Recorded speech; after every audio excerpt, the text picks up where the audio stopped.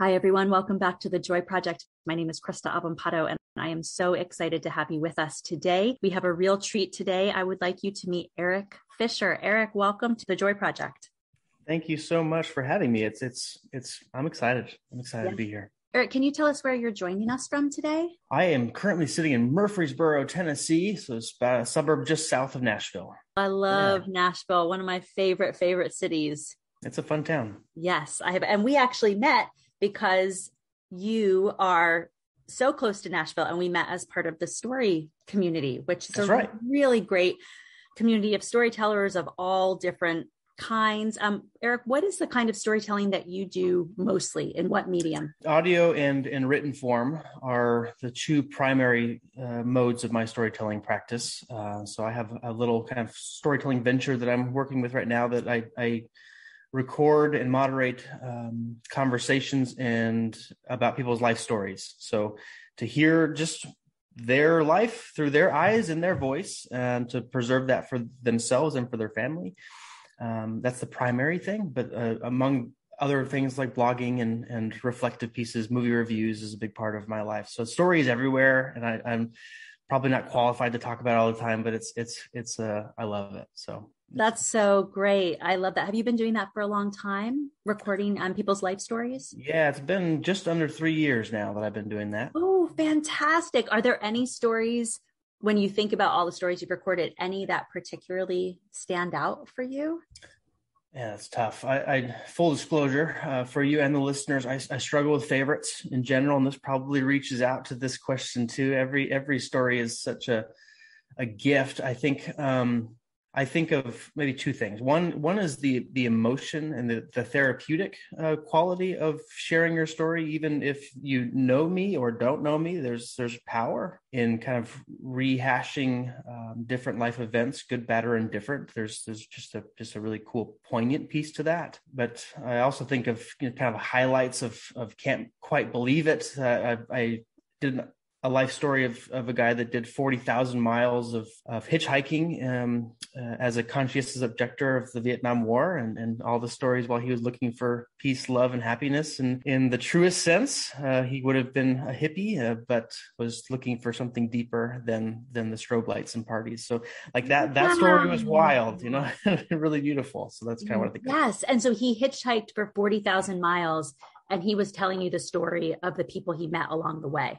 Yeah, and when time failed to catch every person that he encountered, but yeah, just the journey, his own self-discovery while he was meeting people where they were, and just the kind of the nature of being picked up by a stranger, what that meant. Yeah, that's amazing. Oh, I love that, Eric. If people want to hear those stories, are they available anywhere in an archive, or are they really for the people that you're recording them from, and they're like private to those people? Yeah, a little both. Okay. So I do have a product that is out there that people could purchase and kind of collaborate with me that reflects kind of what we're talking about. But that one is very private. That one's just kind of for the people. There was a season where I did public versions of it, where I had maybe a podcast length kind of audio cut where they could hear snippets of the gist of the story. And then I did like a shorthand transcribing and summary of the story. So those are still available. I have a Patreon that houses those, but also my website. And the company's name is weird. It's Finer Creations, and I made up the word. So it's FINOWR.com. So FINOWR.com. Yep. Awesome. Great. Well, thank you so much. I'm so excited to check that out. I didn't realize that you made any of those conversations public. So that's... There are a few. I think there's 13 of them that are... Oh, awesome. A whole season. I love it. Yeah. I love it. So today we're going to talk about joy. And when you reached out to me and said you wanted to be a guest, and the thing that brought you joy, I thought it was such a beautiful way that you put it. And also that it's so poignant, especially for what we have lived through in this pandemic and how challenging it's been for people. And then also what we are continuing to live through. We didn't just come out the other side of the pandemic and, okay, great. Like now we're, everyone's saying, oh, now we're back. Now we're getting back to normal. I really do feel like this was a big step change for the world, in our lives in 2019. There's sort of this grieving and this mourning of, I loved my 2019 life. And parts of that life will come back and parts of that will never come back.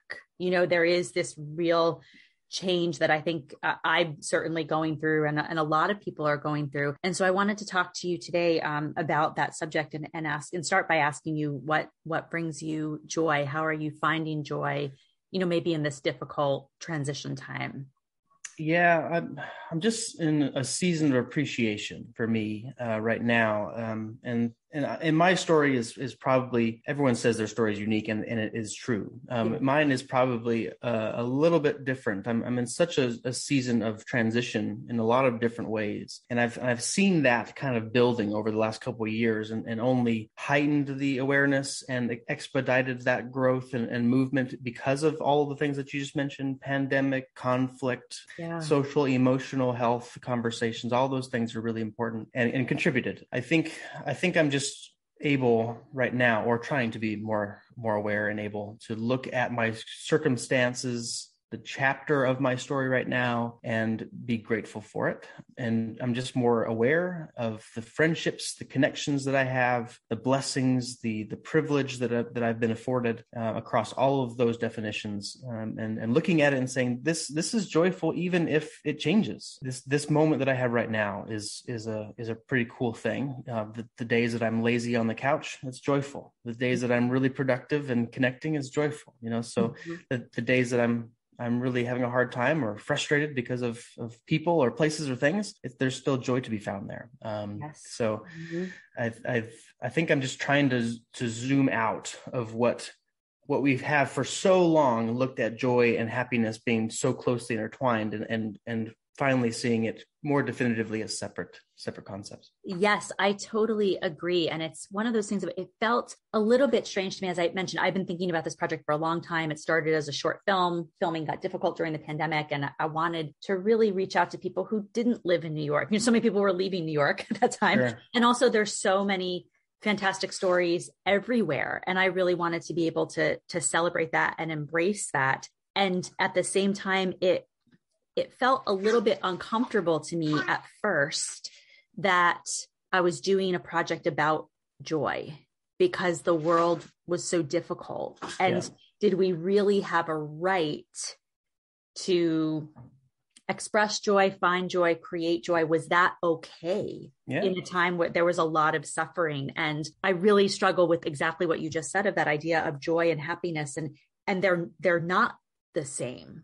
Mm-hmm. That we can and should actively seek out joy, especially when we're not happy, especially when times are really, really difficult. I went through a really difficult health challenge, and I was diagnosed with cancer, and I'm thankfully I'm cancer-free and better and healthy again. But it was part of that journey was every day finding joy. It was really like this practice, like this muscle of I got to go to chemo today.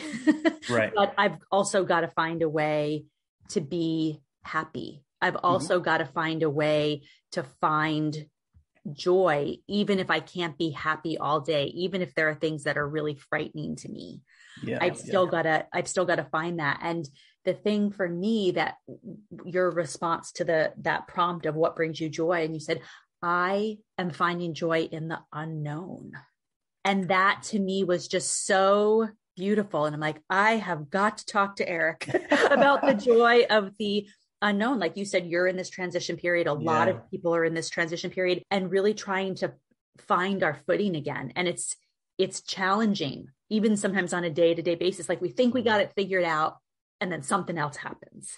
And so I was wondering if you could talk about, one, the joy of the unknown and sort of what that means to you. And then also, how are you finding it? Like, what is that practice for you of, if the unknown is uncomfortable, how are you finding joy even in moments of discomfort?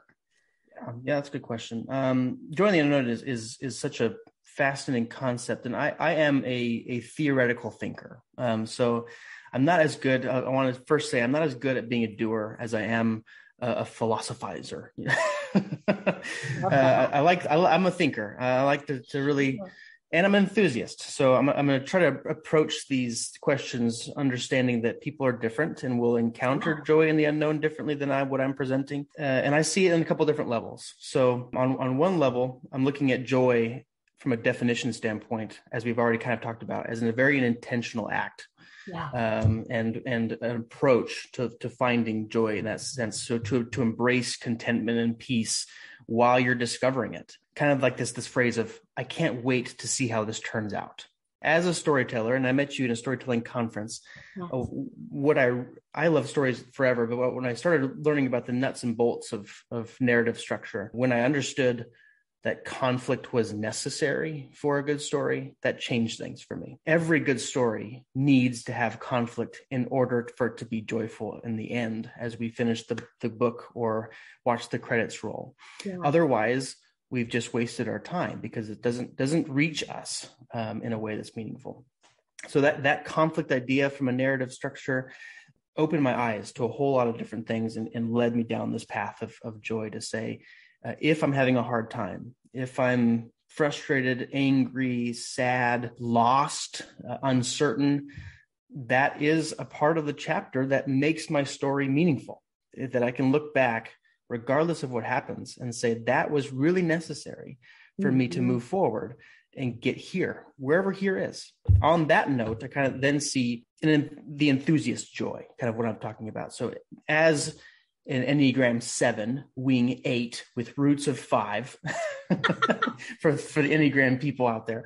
I constantly dream of new realities. This is just where my mind is. I'm strong in those opinions, but I just want to go do stuff. I see it as a blank canvas. That's what I think of as an unknown in joy. As a painter, I'm not a painter, but if I were a painter, I would hopefully look at a blank canvas and see possibility. I don't know what it's going to become, but it's going to become something. And even if I'm not happy with it, if it's my worst piece of art at the end of it, that's, as from an artist's perspective and a thinker's perspective, that piece represents something really powerful and meaningful and poignant to me because it's accurate to the time that I painted it. And that's joyful. And that's true. So that part of my enthusiast looks at life in this unknown mire of uncertainty and says, there's something coming. I don't know what it is, but I can't wait to find out how I'm going to tell that story. And the same kind of thing is true when traveling. I travel a good bit when I can. Never know exactly what's going to happen. Who does? Right. And part of my mantra with friends and family is if it goes terribly wrong, that's going to make a great story when you come back. Because it just does. It just helps. Right. If you go about like, I went to Paris and nothing went wrong. I knew where to go everywhere. And I spoke perfect French and everyone loved me. Then it would be like, oh, great, get out of here. So there's this kind of idea of the crazier it gets, the more interesting things become. Doing life stories, I've realized that there is a protection piece that people try to hold on to the uncertain aspects of their life because it's messy. Life is messy, but they don't recognize that there's beauty to it. And I want them to be able to dive into it. And I got a mower outside. I'm not sure if you can hear that. No problem. I have a little dog who's intent on knocking around his like noisiest toys. As soon as I get on these this calls, is how it goes. It's also one of these things that I want with these conversations that I want people to feel like you and I are sitting at a desk or sitting at a table and having a cup of coffee and they're just here with us. And this is what life is, right? Here we go. Yeah. Perfect. Yeah. I'm sorry, but please go ahead. You're good. You're good. I just wanted to clear that up. But yeah, so that's one side, the enthusiast side. Then there's another tier to me that looks a lot like the role of joy. So even if I'm not dreaming up new realities that include joyful realities and conclusions that I'm content with, what is the role of joy? I read a couple articles from an author and a couple of people that looked at the idea, say that I don't know what's coming, kind of the same idea. And that could be frightful, that could be scary, that could be anxiety riddled and constricting, but joy still plays a role. And if I am a person who has joy or takes joy in things, or there are things that give me joy, they will become even more essential in this season of transition. So being able to cling to these things that we love doing, that bring us joy, the relationships, the scenes, the pictures that we paint in our mind in reality, those things are as an intentional practice of joy to say, how in this season, I have no idea what's going to happen. And it scares me to death. I hate that. I need to cling a little closer to a few of these things that bring me life and joy. And that's kind of one aspect that is joy in the unknown to me. And then the third kind of tier is childlike joy, which is unquantifiable. It's just out there. It's just possibility riddled. And one of my best friends has a 3-year-old daughter, and she's just like squarely in that toddler zone. And she talks about the future as another day. That's her concept. And he was telling me this story is like, on another day, will you do this or do that? And what she means is tomorrow, later, some point in the future, will you come to my house another day? When are we going to be able to continue this play, or excitement or anticipation be fulfilled? And that is such a heartwarming joy kind of moment. You think about the childlike wonder that so many of us have lost for a variety of reasons. But if we can move a little closer to a simplified version of life, as difficult or nearly impossible as that might be, to look at life, opportunities, encounters, experiences as another day. Like when we wake, yesterday is gone. And now we have something new that we can make with what we can, and create a new reality. One of my favorite phrases, it doesn't quite exactly fit into that exact picture, but as a trainer for a long time, for 10 years, I would yell at people to get in shape, and they'd pay me for it for some reason. I would say something like, tomorrow never comes, because when midnight hits is still now today. So the concept of tomorrow is this mythical idea. And I use that to say, make your decisions, because if we keep saying tomorrow I'll do it as an idea, then we just never will. Yeah. So there's this, and that's two-pronged. One can say, hey, get up and let's move forward now while we can call it today. Yes. But the other side is saying, today is the time that we have, and yesterday is gone. Mm-hmm. I want to be able to be a person that honors the past. Whether someone gives me a gift and I no longer want it, I can say, I honor you, gift. Now I can give you away. Or it's this painful experience, or even a joy, and say, I honor you. I have joy in that moment, but it's no longer applicable to me right now. And I need to figure out what is next for me. So there's a lot of stuff in those three tiers, but the joy in the unknown to me is really intentional. It's messy, it's imperfect, but it's one that I take comfort in. That there's just, we don't know what tomorrow is going to bring in the theoretical sense of what another day is coming, but how we choose to respond to it. And that sounds so cliche, but this act, we can proclaim victory over this defeat of what an unknown tomorrow can look like. It can be constricting, it can be oppressive, it can be the enemy. And I think of a psalm that I just came across too when kind of looking at this topic, and David writes in Psalm 86 verse 4, bring joy to your servant, Lord, for I put my trust in you. And every person is going to be a little different in how they respond to that particular idea. But David, in that particular sense, was in a dark place. And he's saying, please bring me joy to lift me out of this. And I trust you.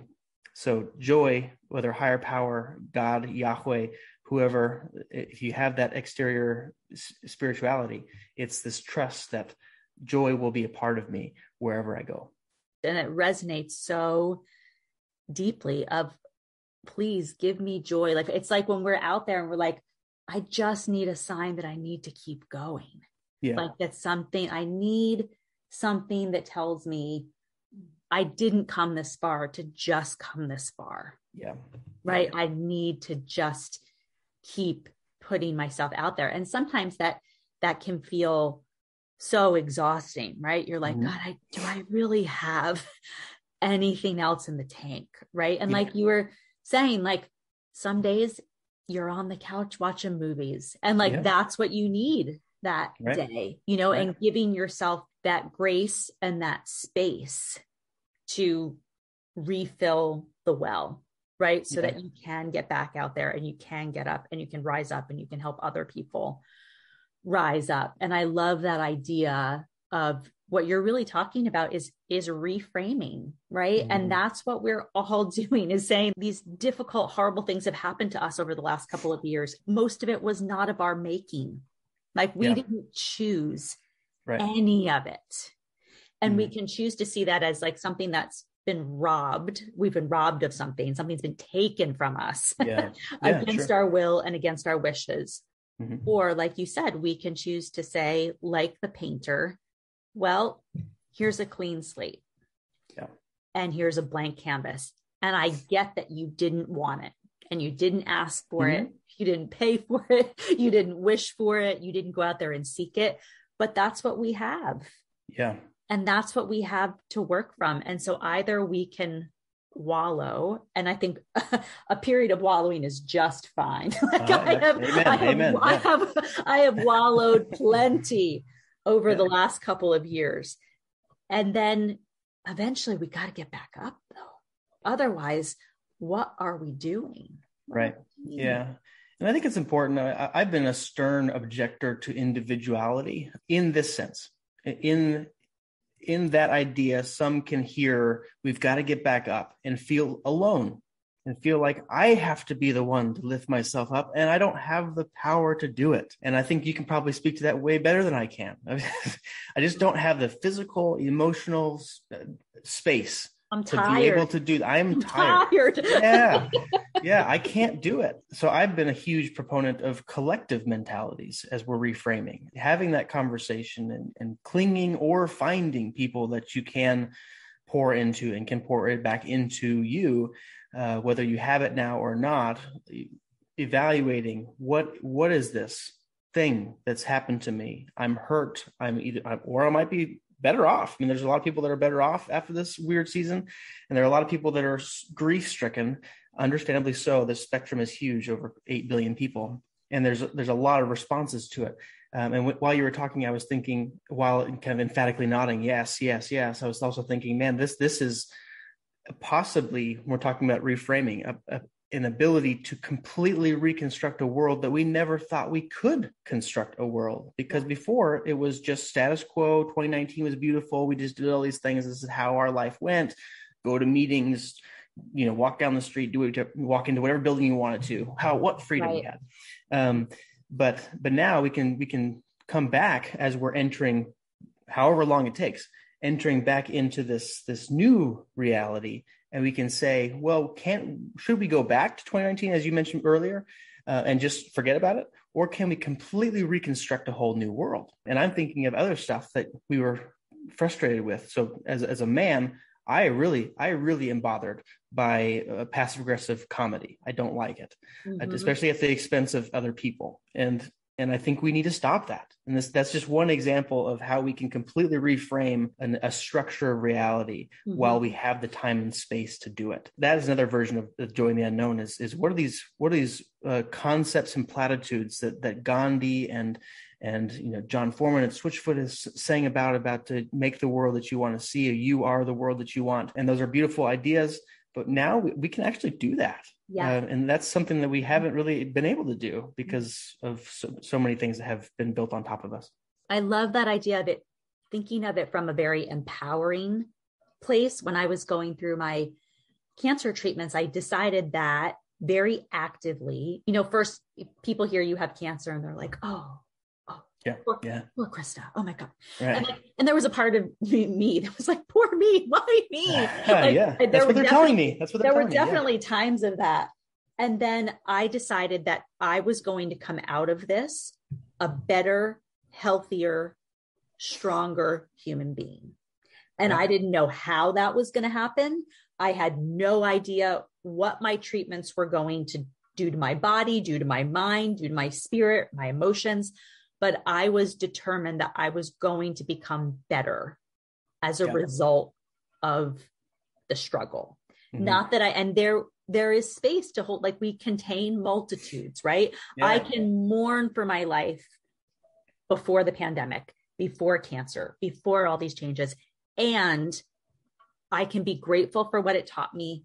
And I can be hopeful about the future. And I really had to look at it as, cancer not happening to me, but happening for me. And like you were saying before, of like this idea of like learning and curiosity, and like, it's like, as a storyteller and as a writer, the best thing that someone can say to you is, and then what happened? Yeah. Right. That's because they're invested in the story. Like, this happened, this series of events, you met this person, you went this place, and then no one knows what happened next. And they want to know, then what happened? Right. And that's really that idea. I think it gets back to your level of like that childhood, like joy. Like, that's what kids want to know. Like, and then what happened? Yeah. And what happened next? Right. And that idea of celebrating, oh, I can't wait. It's like that idea of like wanting to be able to jump up out of bed and like embrace the morning and embrace the day that you're coming into. And it's not always easy. Like, some days, are going to hold a lot of difficulty and a lot of challenge. And what can we learn here? What can we find here? Like, what will there be to celebrate? And what can we make to celebrate? Yeah. And I love that. I love that idea. And I love that joy exists for you on so many different levels and so many different planes. And sometimes it's the big things, and sometimes it's the really small things that become the big things. Right. Yeah. It's impossible to tell how all this stuff is going to kind of play out. And that's part of the fun of saying, well, what's next? And that's that joy of the unknown. And as a believer, a Christian believer, I've also been frustrated with that kind of idea. When someone says you have cancer, I'm like, oh, I'm so sorry. I get where it's coming from. Totally. You appreciate the sentiment. You don't know what to say in that. No one does. No one does. Unless you're closely intimate with it yourself, you probably don't know how to approach that. Yeah. But I still saw a dissonance there that didn't make sense for people of faith or just people in general to do that. When in James chapter 1 says, consider it joy when you encounter various trials. Well, that doesn't make any sense. How do you have trials and say, oh, I'm joyful about this? So I started trying to reframe a little bit, and I try to as much as possible. When something befalls an individual, especially in my community of faith, instead of saying, I'm so sorry, or oh, I'm praying with you with a somber heart, it's more of, almost, I'm a little jealous of you because you're closer to Jesus than I am right now. That you're going through something, and through that proximity to pain, you're also closer to what we call joy. So if we believe as believers that Jesus is that, then I think we need to be able to say, man, you're so close to him right now, and that's amazing. And that can take many different forms. And certainly outside of the belief community, there's an idea there that's universal. You are on the cusp of something huge. I can't wait to figure out what's next. And I'm going to be there as much as I can alongside to help you if you need it. If you don't, I'm going to be cheering you on. And there's that just based off of your smile, it evokes a completely different tone than saying, oh, I'm so sorry for your impending death. Exactly. It's like, thanks. I didn't know that's where we were going. I didn't know that's where the story was headed. They probably would never say that, but I'm guessing that's how it might feel sometimes. Yes. Like, people are thinking, oh, well, this is how it ends, huh? And I'm like, oh, no, this is where it begins. Like, I'm just getting started. And I think it makes a difference. I'm in this now that I've gone through this health challenge. I'm in all of these different studies, right? And I had a lot of complications where I was allergic to a very popular chemotherapy drug. I almost died twice because of an allergy to it. And my lungs fully recovered to the point that my pulmonologist, my doctors have no idea how it happened, because it shouldn't have happened. I should have been in an ICU on a respirator in the middle of COVID, and I should have some kind of scarring or some kind of long-term deficit, and I don't. And I think there is this idea of radical healing. It's a mystery to them. It's not a mystery to me. That for me, I felt like it was this practice of joy. It was even in a hospital bed, as I'm on one of the breathing machines, not a respirator, but a breathing machine. Yeah. And saying, I am going to get myself out of this. Yeah. And I don't think that we should ever underestimate the human will to change our destiny and to change our future and to change our today. I didn't care what anybody said about my diagnosis. Like, I was going to get better and I was going to be cured and I was going to beat this no matter what. And 7 months later, after this like insane journey to be declared completely cancer free, was it really for me felt like nothing short of a miracle that had an explanation. Yeah. And I think that's really powerful. And I love that idea of like, I'm jealous of you that you get to be closer to joy and closer to spirit. It's like someone that we both know and love and admire, John Booker, always says like, I don't tell people good luck. Like I say, I wish you courage. And like that idea of like, that's what you want. I don't want somebody to tell me, well, good luck. Hope it works out for you. Like, I don't want that. It's give me courage on the journey so that I can shape that journey and I can shape where I'm going and where I end up. And I wanted to end up on the mountaintop. And if, it's a hard climb, but it was absolutely doable. But it's just as much about science and modern medicine as it is about your state of mind. Yeah, I agree with that wholeheartedly. Yeah. As we're reframing, I think the part of that opportunity is to look at the ramifications of these throwaway statements that we've come to accustomed to. So good luck, or I'm so sorry for you. Such a good point. All those things. We can look at, like John Booker's point of I wish you courage. He's taking the same idea of good luck and reframing it to something that would hit you in a different and more meaningful way. Yes. And that is a powerful image that makes me think of different spelling. But Cory Booker said, "You can't steal my joy," recently on the floor of the Senate. Yes. And that idea is taking a broader approach to look at the victory of what joy is and can be while we're deciding to move forward, as opposed to the noise, whatever that noise may be in the current moment, to say, you can't steal my joy, whoever is trying to steal it, because I've already won and I've already decided I'm going to take the next step. And that is a beautiful picture, I think, that I share with what you're saying. Absolutely. Absolutely. Eric, this has been such a delight. What a wonderful way to start my day. What a wonderful gift to give listeners to this podcast of finding our joy in the unknown, whatever the unknown is for us. And we all have an unknown, right? Mm-hmm. Like none of us have it all figured out. We'll never have it all figured out. And we're all just doing our best, right? Yeah, in this time, we're doing the best we can with what we got. Right. Yeah. Yeah. That's true. And finding joy in that. Thank you so much. If people want to learn more about you, if they want to get in touch with you, they want to learn about what you do, what's the best way for them to do that? Probably the website that I mentioned before, finowr.com. They can get in contact with me that way, or kind of look at what I'm doing, or I'm on Instagram and all that stuff too. Eric Fisher of Men is my personal account. So if you want to follow me, send a request. I'm over there. I'm not doing very much on social media these days, but I'm around. Fantastic. And we'll go ahead and put that all up on the website too for people that will accompany this episode. Eric, thank you so much for joining us. This was such a gift and such a treat. And I so appreciate you and your time. And I wish you joy on the unknown. Well, pun intended, but genuine, the joy has been mine. Mm-hmm. Thank you so much for having me.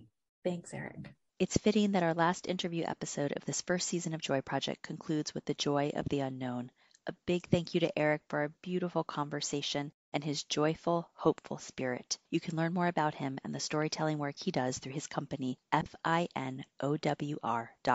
Thanks to all of you for spending part of your day with me and Joy Project. You can find me on Twitter at KristaNYC, on Instagram at KristaRoseNYC, and through the website for this podcast, KristaAvampado.com/joyproject, where you can also find links to everything we talk about on the podcast, links to our incredible guests, and links to all of the episodes. I hope you're finding joy in some way every day as we head into the December holidays. Take care of yourself and take care of those in your corner of the world. I'll be back next Tuesday on December 27th with the final episode of this season of Joy Project. I hope you'll tune in to hear my reflections on joy after the 20 interviews of this first season, what I'm thinking about for 2023, and how I'd love to have all of you involved in what's next. Happy Hanukkah, happy Kwanzaa, happy Christmas to all who celebrate. I hope all of you have a joy-filled week, however you're spending it, and I'll chat with you soon.